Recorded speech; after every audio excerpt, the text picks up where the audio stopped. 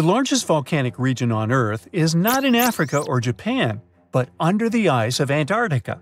Scientists found 138 volcanoes in its western part, and if they decide to go wild, you'll surely notice it. They could melt huge amounts of ice that will move into the ocean, raise its level, and make our planet uninhabitable for humans. But before you pack your things to fly away to another planet, hear me out. Only 2 of the Antarctic volcanoes are officially classified as active now. And it would take a whole series of eruptions, decade after decade, to seriously impact the whole world. Mount Erebus, one of the 2 Antarctic volcanoes currently in action, proudly bears the title of the world's southernmost active one. It has been continuously erupting since at least 1972. It emits plumes of gas and steam and sometimes even spews out rocks, and scientists call it Strombolian eruptions.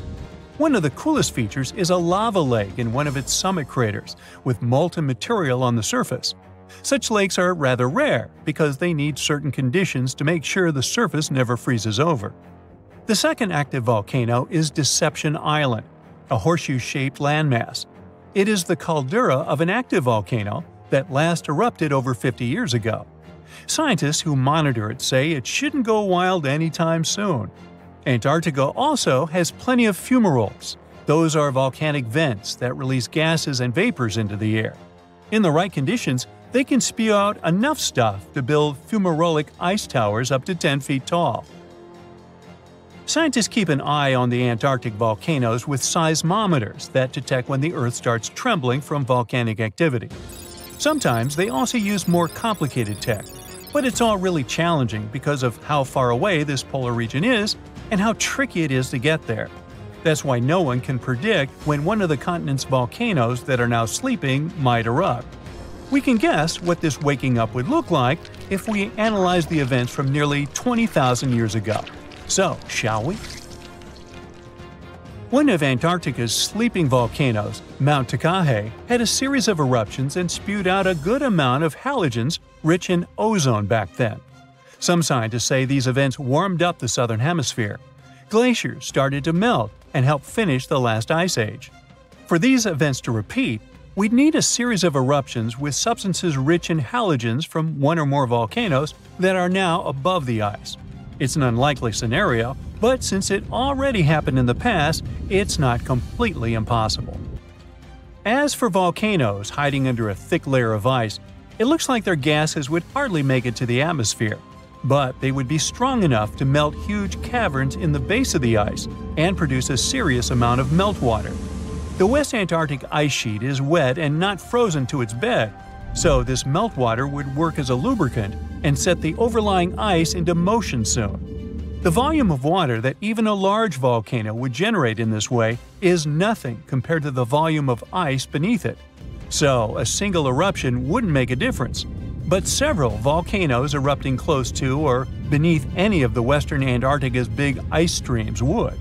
Those ice streams are rivers of ice that take most of the frozen water in Antarctica into the ocean. If they change their speed and bring unusual amounts of water into the ocean, its level will rise. As the ice would get thinner and thinner, there would be more and more new eruptions. Scientists call it a runaway effect. Something like that happened in Iceland. The number of volcanic eruptions went up when glaciers started to recede at the end of the last ice age. So it looks like, for massive changes, several powerful volcanoes above the ice with gases full of halogens need to get active within a few decades of each other and stay strong over many tens to hundreds of years. Antarctica stores around 80% of all the fresh water in the world, and if they melted all of it, global sea levels would rise by almost 200 feet. And then we'd have to look for a new planet to live on. But this again is an unlikely scenario. It's more likely that the eruptions under the ice will lubricate ice streams and seep water into the ocean, but it wouldn't be the end of the world. A super strong, super angry supervolcano could do it though, and it has already happened in the past. Over 200 million years ago, the world went through a major makeover with not one, not two, but 4 massive volcanic eruptions in huge pulses. The supervolcano called Camp had been erupting over and over for 600,000 years. It all happened in Rangelia, a large chunk of land that used to be a supermassive volcano stretching across what's now British Columbia and Alaska. And it wasn't the lava or the volcanic ash that ruined the environment. The eruption made carbon levels skyrocket. The planet would never be the same again. This volcanic activity might have helped dinosaurs grow from cat-sized critters into giants we saw in Jurassic Park. It kicked off a 2-million-year rainy season. It made the whole world hot and humid, and the dinos just loved it. Researchers dug deep into sediment layers beneath an ancient lake in Asia to uncover these secrets. They found traces of volcanic ash and mercury, clear signs of those epic eruptions. There were carbon signatures showing huge spikes in carbon dioxide levels. It made the atmosphere toasty, and the rain poured down. So the bad news is, another eruption like this could happen. The supervolcano beneath Yellowstone National Park has been sleeping for nearly 70,000 years. But if it wakes up, it would be many times more catastrophic than the eruption of Mount St. Helens in 1980. It's considered the most disastrous volcanic eruption in U.S. history. It followed 2 months of earthquakes and injection of magma below the volcano that weakened and destroyed the entire north face of the mountain. The eruption column went 80,000 feet into the atmosphere and spread ash over 11 U.S. states and several Canadian provinces.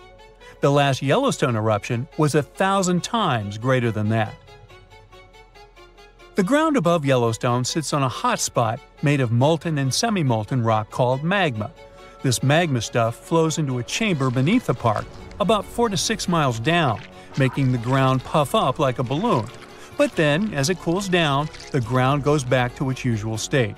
Volcano watchers have been keeping an eye on this for a century. They noticed the ground lift up about 10 inches around 20 years ago, but since 2010, it's been going back down. The experts say we have no big eruptions on the horizon, so doomsday isn't coming anytime soon.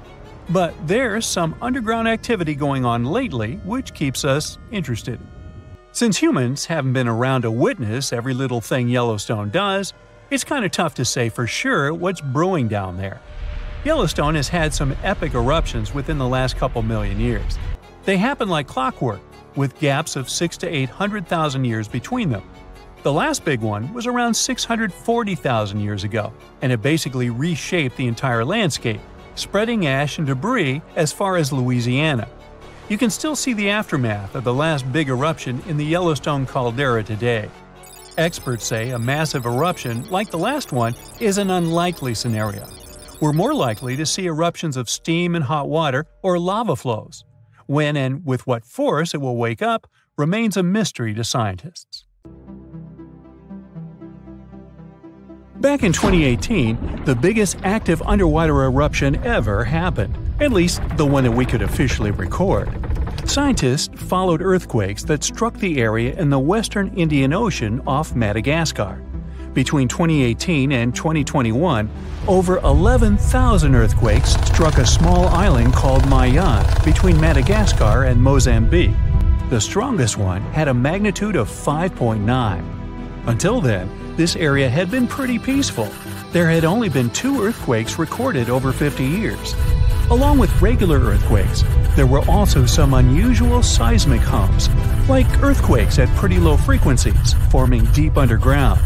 People couldn't feel those hums at the surface, but researchers around the world discovered them and realized they were related to volcanic activity no one actually noticed coming. Something strange happened. That underwater eruption created a giant skyscraper-sized volcano. This new underwater volcano turned out to be around 1.5 times the height of One World Trade Center in New York, and almost 10 times bigger than the Statue of Liberty. The area where it appeared had been explored in 2014, but it was almost flat, peaceful, and empty back then. Now, there is an actual volcano nearly 8,500 feet below sea level. The volcano gets its magma from a super profound reservoir located nearly 34 miles underground. It's the deepest reservoir of volcanic magma that we know about. The Earth has layers, and the middle one is kinda chunky. It's very much like peanut caramel filling many chocolates have. Research shows there are probably hunks of oceanic crust deep inside the Earth's liquid mantle. They're stuck there, creating large lumps in something that was supposed to be a smooth layer. Our planet has a rigid outer layer. It includes a hot upper mantle and cracked crust. The hot mantle moves and churns all the time, making the crust at the surface move too. This way, the oceanic crust dives into the depths and makes huge magma plumes go up toward the planet's surface. Scientists even found an ancient piece of the Pacific Ocean hundreds of miles underneath China. Those are the old remains of the Pacific seabed from long ago, and they were pulled downward below Earth's surface into the mantle transition zone. This rocky slab that used to be at the bottom of the ocean is made of the crust and some solid parts of the upper mantle. Most of the volcanic activity on our planet happens where we don't even see it, under the surface of the ocean. About 70% of all volcanic activity happens in the oceans, and mostly in the area of the South Pacific, with over 1,100 volcanoes squeezed into that area. Coastal cliffs, mountain changes, soils, and sediments that line valleys. These are only a small portion of the rocks on our planet.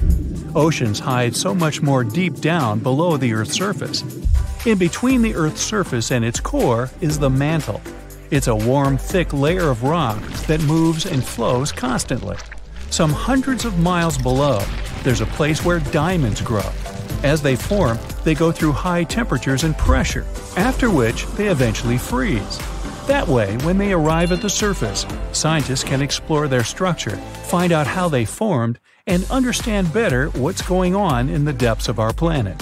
Thanks to diamonds, they realized the mantle was very wet, and it possibly contained much more water than all the oceans on Earth. Our planet is eating up its own oceans. As its tectonic plates move, dive, and go beneath one another, they drag huge amounts of water into the Earth's interior. The water beneath the surface of our planet can help with developing magma and lubricate faults, which actually makes earthquakes more likely to happen. Water is actually stored in the minerals. It gets incorporated into the planet's crust when new oceanic plates form. They go through the process of bending and cracking as they grind under other plates, and huge amounts of water then go deep into the crust and mantle. Scientists research an area that's 18 miles under the surface. They realize these zones pull 3 billion teragrams, which is more than 2 billion pounds. Any ocean is like a whole new world. There are incredible sceneries below the surface, magnificent waterfalls, lakes, and rivers. There are thick layers of salt beneath the seafloor, and rivers and lakes form because seawater goes through those layers and dissolves them, creating something that resembles pools. The dissolved salt makes the surrounding water denser. That water then settles there, which eventually forms underwater lakes or rivers. But there are also mountain chains, trenches, canyons. There's a canyon in the Bering Sea with more than 8,500 feet of vertical relief.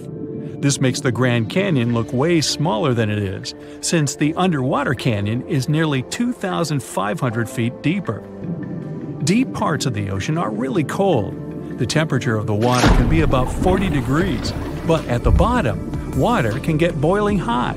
There are hydrothermal vents in the seafloor. Those are the hot springs located at the edges of tectonic plates. The water they release can reach a temperature of up to 750 degrees Fahrenheit, but the pressure at such depths is very intense. So intense, no human being can handle it. Still, it's the pressure that keeps the water from boiling. Ocean depth is on average 2.3 miles. Light waves can still enter at 3,280 feet, even though it's in a very small amount, so all the mysteries hidden below that point remain in total darkness. The actual illuminated part of the ocean goes until 600 feet. Even though the sun gives us light, most of our planet is dark all the time. It's all because of the oceans, covering over 70% of our planet. The loudest sound that came from an ocean, and of the loudest sounds ever recorded, came from an ice quake. It was so loud, researchers picked it up by sensors more than 3,000 miles away. There was a seismic activity that made frozen ground break down. The Antarctic ice sheet is bigger than the continental part of the United States and Mexico together. A big iceberg from Antarctica holds over 20 billion gallons of water, which could make a 5-year water supply for 1 million people. Humans can generally drink sea ice, although we can't drink sea water. As time goes by and the ice ages, the brine trapped between ice crystals drains out. That way, ice becomes fresh enough to consume it. If all the ice sheets and glaciers we have on the Earth melted at the same time, the sea level would rise another 260 feet, which is just a little shorter than the Statue of Liberty, the height of a 26-story building. Clams live long enough to tell us more about oceans past. Ancient mollusks can live for more than 500 years. To learn more about a tree, you can use its rings to see how old it is. To learn how old a mollusk is, you can examine its rings within the shell and tell. This is also how scientists get information about the ocean, climate, and whatsoever. Clams can help take a look at what happened about 1,000 years ago. The Earth doesn't have 4 but 5 oceans now. The new one, called the Southern Ocean, was officially recognized only a few months ago. It borders the Atlantic, Pacific, and Indian Oceans, so scientists couldn't agree if it's really a new ocean or just part of the colder regions of these 3. We don't only divide oceans on maps. Each has different conditions for unique marine species. For example, the Southern Ocean has leopard seals, orcas, minke whales, emperor penguins, and other animals that live in cold, icy seas. It's also home to krill, small creatures that look like shrimp and are food for many bigger animals that live there. Life on our planet started about 3.5 billion years ago. I wasn't around then. It's still a mystery how and when exactly, but some theories say life could have first emerged in the depths of the ocean. A few years ago, scientists found microscopic tubes and filaments within rocks formed about 4 billion years ago. These rocks are fragments of ancient oceanic crust. Also, these tiny tubes and filaments are similar to microbes that can still be found on hydrothermal vents in deep parts of the ocean. The idea is these living cells found conditions to stay alive in tiny rocky pores inside the chimneys of those vents, and started the amazing adventure of the evolution of life on our planet. So, you might have heard that Yellowstone National Park is sitting on top of a giant supervolcano. That's the reason why the area can boast powerful geysers and hot springs. But it also means that underneath Yellowstone, there is an enormous magma chamber.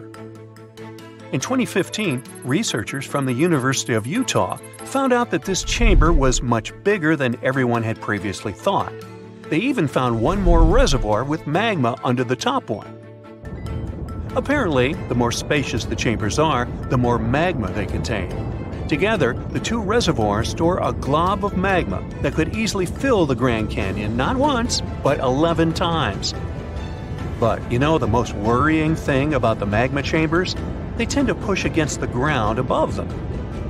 As a result, the land in Yellowstone rises about 1 to 2 inches a year. On top of that, Yellowstone has the status of an active volcano, and its volcanic explosivity index, yes, there is one, is 8 out of 8. Such a high number means that if this volcano erupted, it would be an apocalyptic event. To put it into perspective, the eruption of Pinatubo in the Philippines in 1991, which is considered the most powerful in living memory, was given a mere 6 on the volcanic explosivity index. Ha, loser. Now, let's figure out if there's anything to worry about. In March 2023, the University of Utah seismograph stations recorded 354 earthquakes in the entire region of Yellowstone National Park. Sounds like a lot. But keep in mind that the most impressive event of the month was a mini earthquake of magnitude 3.7. It was part of a swarm of 106 earthquakes that began on March 29th and continued until the end of the month. Yep, earthquakes apparently also come in swarms, so be aware. Experts say that Yellowstone's seismic activity is, well, kind of more active than usual, but it's really nothing serious. A geophysicist working at Yellowstone Volcano Observatory, called Michael Poland, claims that the volcano won't erupt anytime soon. For this to happen, there must be enough magma ready to erupt beneath the surface. Whew. There should also be enough pressure to cause this magma to rise. But neither of these conditions exist today. According to the expert, Yellowstone is stable now. At the same time, Poland and his team are keeping track of all kinds of underground activity, looking for warning signs of possible eruptions. Some of them can be the frequency of earthquakes and ground deformation. Thousands of mini earthquakes, coupled with extreme changes in the surface of the ground in that area, can be alarming. The team also monitors the temperature of the park's thermal features. That's another noteworthy sign of a potential disaster: park-wide changes in geyser activity, as well as gas and thermal emissions. So, despite the media claims that Yellowstone is due to erupt soon because the last eruption happened 70,000 years ago, that's not how volcanoes work. Experts say that it's one of the most popular misconceptions about volcanoes. They don't follow timelines. If a supereruption did happen, though, the most worrying thing for us would not be the lava flows, and not an earthquake that would most likely accompany the natural disaster. No, the worst consequence of such a supereruption would be ash and ashfall. Let's have a look at what it was like when the Yellowstone volcano erupted many years ago. There have been at least 3 supereruptions in the history of the volcano. The most powerful of them was 2,500 times more devastating than the terrifying eruption of Mount St. Helens in Washington state in 1980. As for the most recent supereruption, it was dubbed the Lava Creek eruption. It formed the Yellowstone caldera after spewing out an insane amount of dust, volcanic ash, and rock into the air. Recently, scientists have also learned about 2 other previously unknown supereruptions that happened around 9 and 8.7 million years ago. The younger of the 2 is now considered to be the largest recorded event of the whole Snake River Yellowstone volcanic province. Anyway, let's have a look at what was going on all those millions of years ago. Because I wasn't around then, so we're all assuming this stuff based on evidence. The first signs of the disaster appeared long before the catastrophe broke out. For thousands of years, the heat had been welling up from within the planet's insides. It had been melting rock beneath the planet's crust and leaving behind huge chambers. They were filled with a pressurized mixture of semi-solid rock, magma, water vapor, and different gases, including carbon dioxide. All this scorching underground soup was expanding since more and more magma arrived with time. The land over the volcanic system was rising upward almost unnoticeably. A year before the supereruption, Yellowstone gave a warning, a burp maybe, but that long ago there was no one who could interpret these signals. Plus, those alarming processes were mostly going on underground. For example, decompression releases gas bubbles. While bursting, such bubbles can often power particular kinds of eruptions. Months before the eruption, small-scale earthquakes became more frequent and more intense. The ground in many spots all over the supervolcano got hotter than it used to be. Surface lakes and groundwater also became warmer. If people had been around at that time, they would have noticed unusual steam fogging in that area. Not long before the eruption started, the growing pressure pushed the ground over the magma chamber up. This created a dome-shaped uplift. Narrow cracks started to open along the edges of this dome. Imagine opening a bottle of soda after you've shaken it. Something like that was happening near the volcano. Think Mentos and Diet Coke. The pressure was released through the fractures when gases were bursting out from under the surface. So right before the disaster, the ground around the Yellowstone volcano lifted. Geothermal pools and geysers heated up to boiling temperatures and got more acidic than usual. The magma started to rise toward the surface. At one point, the rock roof of the magma chamber couldn't resist anymore and the eruption kicked off. Small but constant tremors began to move the ground days before the catastrophe. But the real shaking didn't start until several minutes before the eruption. With a deafening roar, a massive column of lava and ash hurled up into the air. Within several minutes, a pyroclastic flow rushed across the area at a hurricane-force speed. Such a flow is a liquid mixture of half-solid lava pieces, volcanic ash, and hot, expanding gases. It looked like an extremely hot, toxic snow avalanche. With a temperature of about 1,300 degrees, it was burning everything in its path. The volcano kept pumping ash for days on end. For all living creatures, ash fallout was one of the most dangerous consequences of the eruption. Volcanic ash turns into glassy cement within seconds of being inhaled. Most animals didn't have a chance to survive. Even thick trees started to collapse under the weight of this dense substance. It only took a couple of days until a thick layer of ash covered huge territories. After the ash got into the stratosphere, the temperatures all over the world started to drop. The eruption was rich in sulfur, which is an effective sunblocker. That's why it soon got so cold that there was no summer in the whole world for the next several years. Animals couldn't find food and clean water. This natural disaster, called the Gray's Landing supereruption, was colossal. That's how researchers described it in their recent studies. It affected a huge territory. The streams of lava enameled an area as large as New Jersey in scorching hot volcanic glass. It instantly sterilized the land surface, wiping out all the plant life that had been thriving there before. Now, if such an eruption were to happen these days, it would cover Colorado, Utah, and Wyoming with almost 3 feet of toxic volcanic ash. Many regions would be plunged into darkness. Even the coast, where most Americans live, would experience problems with the spread of the ash cloud. It would destroy crops and contaminate pastures, ruin power lines and electrical transformers. Well, so I'm sure you'll agree with me, it's a good thing that such a disaster isn't expected to occur anytime soon. Hey, we got enough other stuff on our plate. The ground shakes beneath you. The pictures rattle on the walls. You hear a rumble off in the distance. Then, boom, a deafening explosion. The shockwave blasts through the windows and sets off car alarms. You duck under the dining table for cover, but then you remember you live not far from a supervolcano in the middle of a tropical jungle. So, staying in one place isn't a good idea. The shaking finally halts. You take this chance to peek outside and see a giant cloud of smoke covering the sky. It's lunchtime, but you wouldn't know it. The sun is completely veiled and darkness falls. The power's out in the whole city. In this darkness, you see red molten lava shooting from the sky and spilling on the rim. You run outside along with dozens of your neighbors. Your priority right now, find safe shelter and fast. You think about taking the car, but with everyone running on the road, that's a no-go. So you run on foot where the crowd is going. Supervolcanoes are in a league of their own when it comes to natural disasters. Surprisingly, it's not all about size or height.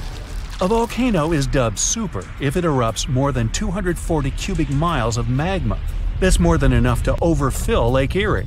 It must also have a history of erupting and a magnitude of 8 on the Volcanic Explosivity Index. The largest active volcano on Earth is Hawaii's Mauna Loa. It's so big, it would cover the entire state of Rhode Island plus some.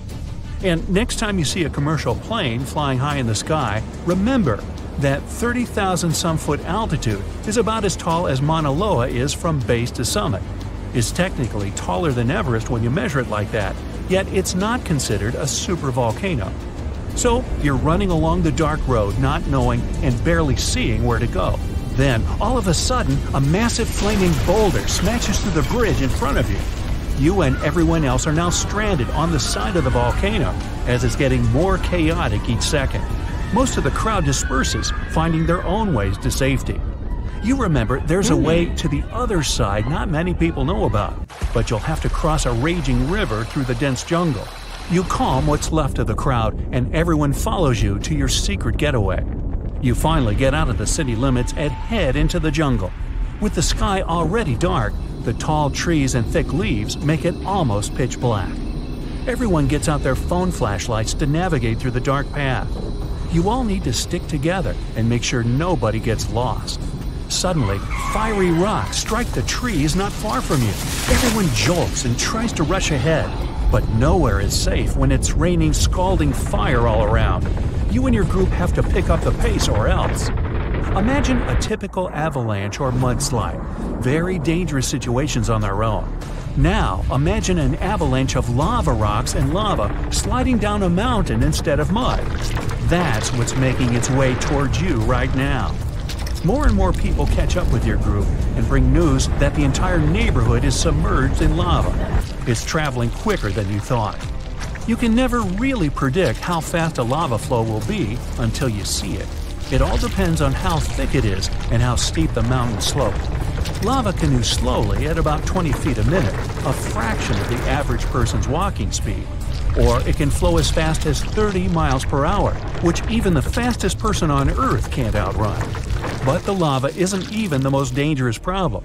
If you didn't have protection, the gases spewing from the eruption would fill your lungs, and those spread faster and further than the lava flow. Your eyes and throat would be itchy. You'd get a headache, dizziness, increased heart rate, difficulty breathing. The worst would be passing out from the lack of oxygen. Luckily, everyone managed to grab their gas masks before leaving their homes. You're now entering the treacherous terrain of the jungle and the danger zone. Everyone's phone batteries are giving out one by one, so your vision is even more limited. The terrain is tougher and you can't hear any sounds from the river. At this point, you're not even sure if you're going the right way. But your instincts tell you the deeper you go, the safer you'll be. The path is muddy, and the vines are hindering everyone's movements. That's when you hear something big running through the jungle. It's coming up on you fast. You can't see a thing until it's right up on you. A bear! And there goes a rhino. Wild cats, domestic cats, dogs, different creatures of all sizes and species. They all come running through the jungle right past you. You and your fellow humans aren't the only ones fleeing from the eruption. The rumbling is still going on. Before you know it, a shower of fire rocks strikes right behind you and ignites parts of the jungle. There's no going back. Everyone picks up and runs for it. You hear thunder in the distance. A flash of lightning lights up the dark sky. You think, finally, some rain to wash away this fiery nightmare. But that's not a regular storm brewing. These giant smoke clouds can mimic a thunderstorm under similar conditions. Your luck finally pays off. You hear the river straight ahead. You reach the bank and have to hop on some stones to get to the other side. You almost slip when someone from the group catches you just in time. Whew, that was too close. Not far down the river is a large waterfall leading straight to a shallow lake with sharp rocks at the bottom. The ash from the lava falls like snow, covering most of the trees and landing on the river. Ash is one of the most dangerous things about volcanic eruptions. You're soaked to the bone, but it's a lot better than ash and smoke. And then the rest of the group follow. The next thing you know, the river starts steaming as lava meets the bank and runs into the water. You try your best to speed things up. The lava can heat this water up to dangerous levels, and there are still people slowly crossing the river on the slippery rocks. Luckily, you manage to get everyone across. Well, almost everyone. You turn around and see someone's leg got caught between two rocks. The lava continues to pour into the river. You can feel the heat of the steam. You rush back to this person and try to pull them out. Their leg won't budge. Someone else from the group comes to help, and you're finally able to pull them out in the nick of time. You and everyone else, now exhausted from your trek, keep going as far as possible. That's when you see the main road that connects you to the broken bridge. There are others on the road that got out safely, and even some cars filling up with survivors and heading fast out of the area. The volcano is still spewing lava, and the entire city is flooded with it. What was once your town now looks like a giant burning lake. Planes and helicopters can't fly because of the smoke and ash, so don't count on an air rescue. You're still at risk even though you're on safer ground, so it's still too early to celebrate. Everyone continues to move away from the city. The further, the better. The ground continues to shake, but this time it's even more intense than before. Supervolcanoes are powerful enough to cause many earthquakes. But it's a good thing you're out in the open, far from the buildings and debris in the city. Now, back to reality.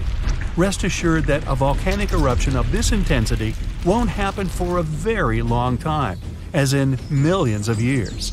Besides, thanks to warning systems and humanity's preparation for such an event, it's extremely rare for even a regular volcano to do as much damage as it could. So, don't scratch Yellowstone off your travel list just yet. Guaijen Volcano in Indonesia is not your ordinary lava-belching mountain. Instead of producing black smoke and red lava, as most volcanoes do, this eccentric guy lets out a blue flame and electric blue lava. This phenomenon occurs because the volcano contains some of the highest levels of sulfur in the world, and when the sulfuric gases interact with scorching air and get lit by the molten lava, they start to turn blue.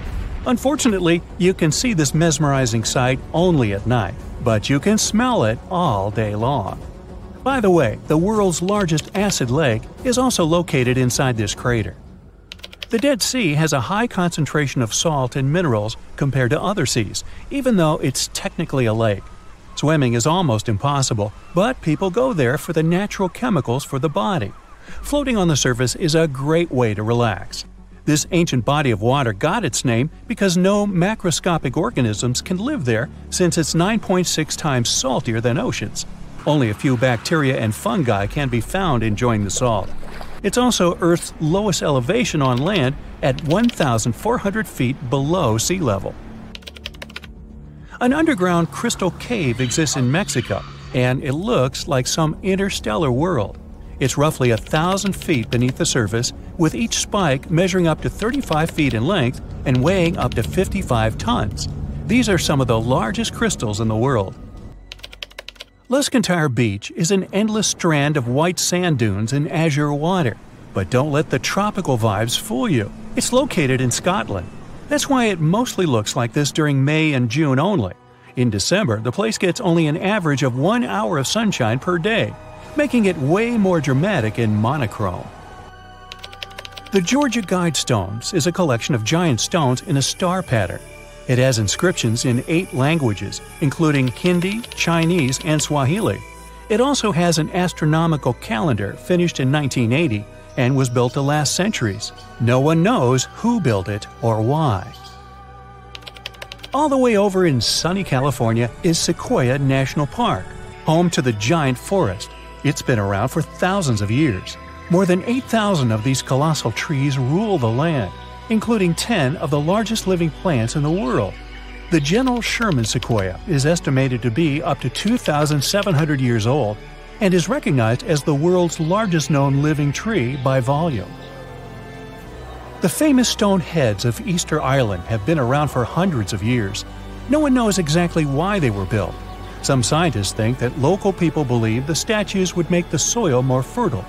Soil analysis proved the heads did their job well. It's the best agricultural spot on the island. The chemical composition of the ancient hot springs in Pamukkale, Turkey, makes the water pouring over the edge look magical. They're not only good for cleansing your body, but the mind too. All the way in Saudi Arabia is a rock sliced perfectly in the middle with 2 pieces sitting parallel. What makes Al Nasla so unique is that it wasn't artificially done, but is a result of nature's work over the years. Now, this glacier may look like someone dropped tons of red paint in the middle of Antarctica, but it's actually the natural color. Blood falls is a result of extreme salted water mixed with iron oxide, giving out this eerie vibe in the middle of nowhere. In early May 2018, New England observed one of the scariest and most dangerous phenomena ever, a super long-track tornado. The frightening natural phenomenon started not far from Charleston, New Hampshire, and traveled toward the town of Webster in Merrimack County. It took the tornado 33 minutes to cover 36 miles and become the 3rd on the list of the longest track tornadoes in New England. In the Philippines, you can swim in some of the most crystal-clear waters and discover an underwater world below you in the province of Palawan. The municipality of Coron has white sandy beaches with many small boats riding through the many amazing sceneries. Tristan da Cunha is a small volcanic archipelago in the Atlantic, with the only neighboring cities of Buenos Aires, Argentina, and Cape Town, South Africa. It takes 7 days by ship to get to this unique place.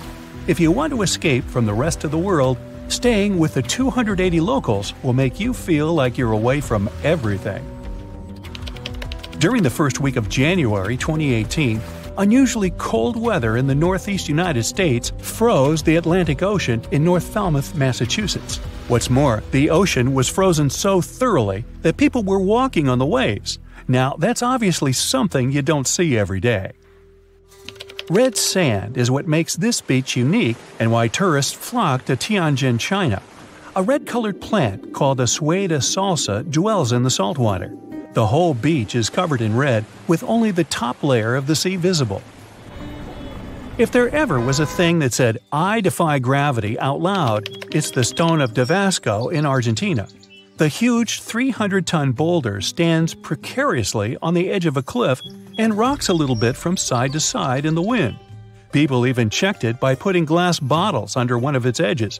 They exploded with another movement of the rock. Unfortunately today, you can't see this wonder of nature as it was a century ago. In 1912, the boulder suddenly dropped from its perch, which it had occupied for literally hundreds of years. The people of the nearby town of Tandil were so sad about this event that 95 years later, in 2007, they decided to restore the stone. They made a plastic replica of the rock and put it on the same spot and even in the same position.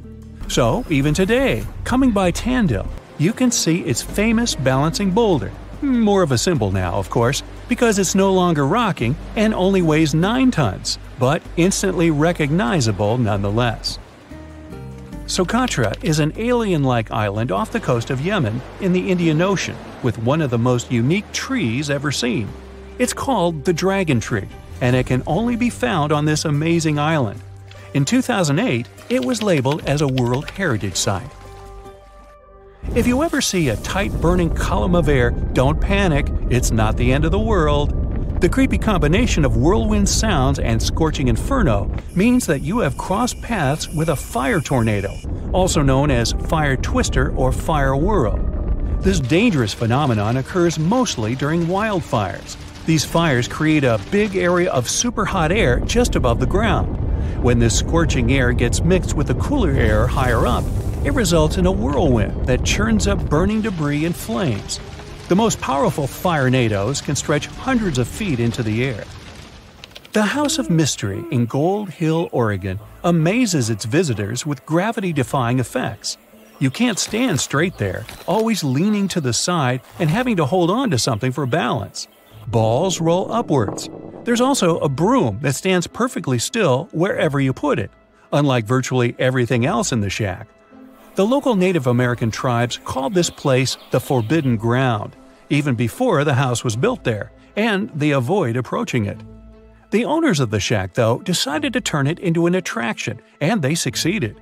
They created an atmosphere of mystery around the place, and spread the news about it in newspapers and later on the internet, and voila! A perfect anomaly is made. In fact, it's no more than a curiosity, a human-made optical illusion that tricks your eyes and other senses. Now, if you travel to the Philippines, Indonesia, or Papua New Guinea, you'll have a chance to see some of the most unusual and cheerful trees in the world. The trunk of the rainbow eucalyptus looks as if it had been painted orange, green, red, purple, yellow, brown, blue, hey, you name it. Some trees are so bright that they seem artificial. The rainbow eucalyptus regularly sheds strips of bark, which reveals a bright green layer underneath. A bit later, this green layer gradually changes its color, and since the shedding happens at a different time in different places on the trunk, the tree starts to look multicolored and very attractive. Yemen is home to the oldest skyscrapers in the world and the oldest metropolis. The ancient city of Shabam is considered to be the Manhattan of the desert, due to the collection of mud buildings popping out of the desert floor. It used to be a caravan stop during ancient times. You look up and see a bright orange flash in the sky. A bit later, you hear a boom so loud the window panes around you burst into pieces. And then you see it. a giant piece of space rock burning high above your head, heading for Earth. When it touches the surface, the explosion leaves behind an enormous crater. It's 12 miles deep and as wide as Lake Michigan. After that, 3/4 of all living organisms on our planet are on the edge of survival. This event took place about 66 million years ago, and the bright flash in the sky was the very asteroid that wiped out the dinosaurs. These days, people have many ways to protect themselves, like we could hide in bunkers deep underground and survive. Such bunkers would already come in handy since there are many asteroids in the sky, and some of them are just waiting for their ticket to Earth to wreak some havoc. For example, the asteroid 1990 MU. In 2027, it'll come alarmingly close to our planet. Many people fear that Earth's gravitational pull will trap the rock, which is the size of 2 Brooklyn bridges. In this case, it'll start to move closer and eventually crash into the planet's surface. Such an impact would cause a shock wave that would be felt on other continents. Once the asteroid hit the ground, there would be an explosion. It'd be so bright, people would think a new sun appeared right here on Earth. The collision would release a huge amount of energy that would then turn into heat. Everything around the impact site would catch fire. And if the asteroid fell in the water, it would cause tsunami waves higher than the Empire State Building. Many coastal cities would be flooded. The dust that would rise after the explosion would cover the sun. The world would be plunged into darkness. If the dust stayed in the air long enough, the climate on the planet would change and Earth would start to freeze. If you think such a small meteorite can't cause serious damage, look at the Chelyabinsk meteor. It hit the Earth in the winter of 2013. When the space rock entered the atmosphere, people miles away heard a loud bang. The brightly burning object was approaching the surface at about 11 miles per second. Halfway through the flight, it split into several pieces. This caused several stronger shock waves. When the meteorites hit the ground, it caused a major earthquake, and the aftershock from the explosions shattered the windows of 5,000 buildings. People in 6 cities around the crash site felt the aftereffects of the fall, and this meteorite was only 60 feet wide. Fortunately, the asteroid 1990 MU will move past our planet. We'll be safe. Whew! But the next asteroid to approach Earth is going to be 3 miles wide. It's called 3122 Florence. If this giant hit our planet, it could wipe entire continents off the face of the Earth. In 2017, this space rock got awfully close to us. It could be seen in the sky even with a small telescope. Now, the next asteroid is the biggest one to worry about, 1999 JM8. It's about as wide as Manhattan, and it has an unnerving habit of approaching Earth a bit too close for everyone's liking. A small asteroid named 2020 VT4 got closer to our planet than all others have ever done. In November 2020, it flew over the Pacific Ocean at an altitude a bit smaller than the distance from Los Angeles to Las Vegas. That space rock was about the size of a big car. If it did make it to Earth's atmosphere, it would burn up completely before touching the ground. Falling asteroids and meteorites aren't uncommon on our planet. Luckily, most of them burst into flames and burn up before they enter the atmosphere. Mars is to blame for such frequent meteor showers. The planet isn't far from the main asteroid belt in the solar system. Sometimes, the gravitational pull of the red planet grabs asteroids from there. Then, Mars spins them around and flings them in our direction, just like a slingshot. So, Mars is a bully. Good thing we're protected by Jupiter. It's the largest planet in our solar system, and it has an incredibly strong gravitational field. It keeps the asteroid belt in line and protects us from being constantly hit by a rain of meteorites. And that's good news, considering Ceres is in the asteroid belt. This enormous space rock is so big that it was once considered to be a planet. Then, for many years, scientists called Ceres an asteroid. But in 2006, it was finally classified as a dwarf planet. This space object contains a third of the total mass of the asteroid belt, which is about 4% of the Moon's mass. If Earth were as large as a nickel, Ceres would be about the size of a poppy seed. So, what if an asteroid several miles across was heading toward our planet and people had to stop it? Well, we could break the space rock into smaller pieces. A massive explosion could be used to do this. People wouldn't even need to land on the giant asteroid. Getting close to its surface would be enough. Boom! A powerful burst of energy would split the asteroid into several large pieces and tons of debris.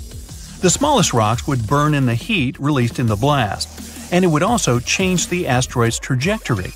The larger fragments would burn up while entering the atmosphere. All witnesses of this unusual meteor shower would have a chance to admire a beautiful fire show.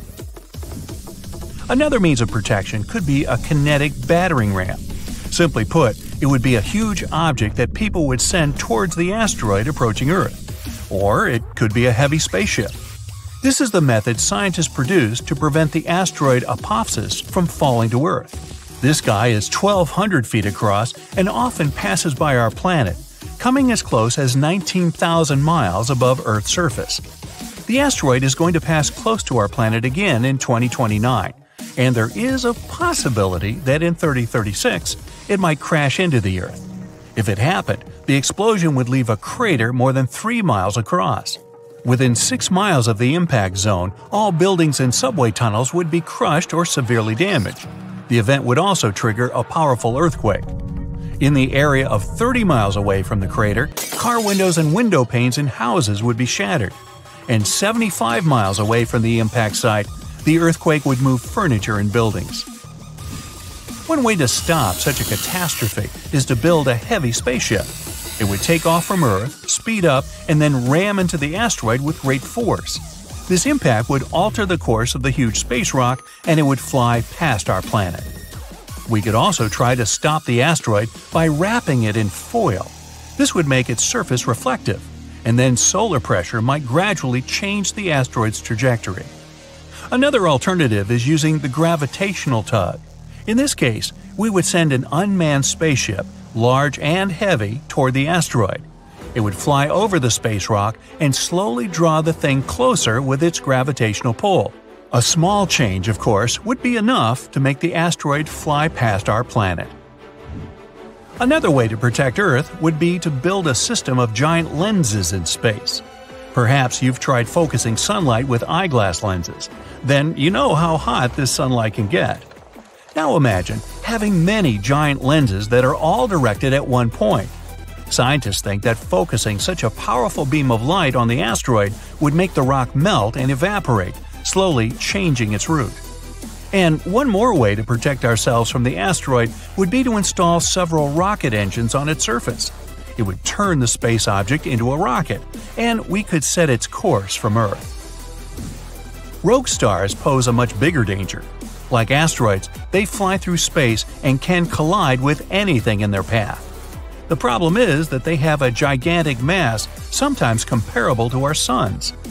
Around 70,000 years ago, a duo of rogue stars whooshed past the Sun. It didn't affect Earth, but caused some disturbance on the outskirts of the solar system. This event is likely to happen again someday. The rogue star Gliese 710, about half the mass of our Sun, is moving toward our solar system right now. There's a possibility that it'll begin to grab asteroids from the outer asteroid belt and toss them at us. And then, rare meteor showers you can observe these days will become a regular occurrence. But right now, this rogue star is extremely far from our world, and there's a bigger chance that it'll pass by without affecting our peaceful existence. About 800,000 years ago, I wasn't around then, a gigantic asteroid soared through space and plummeted toward Earth. It slammed into our planet with enormous force. It blanketed 10% of Earth with shiny black and green lumps of rocky debris known as tektites. Tektites are pieces of rock that get liquefied by the heat of a meteorite impact. Then they cool down to look like dark glassy pebbles. A trail of these tektites was strewn across Southeast Asia and reached all the way to eastern Antarctica. This is how scientists know this giant meteorite crash happened. Well, researchers spent nearly 100 years trying to find the gigantic crater caused by the impact. But tektites were too widespread. That's why they couldn't pinpoint the exact location. Until recently. A team of experts from different universities tried to discover the ground zero of the meteorite impact.